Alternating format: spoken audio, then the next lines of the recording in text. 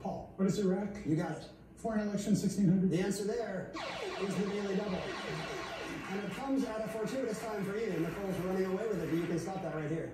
5,000. For $5,000 in foreign elections, here's your clue.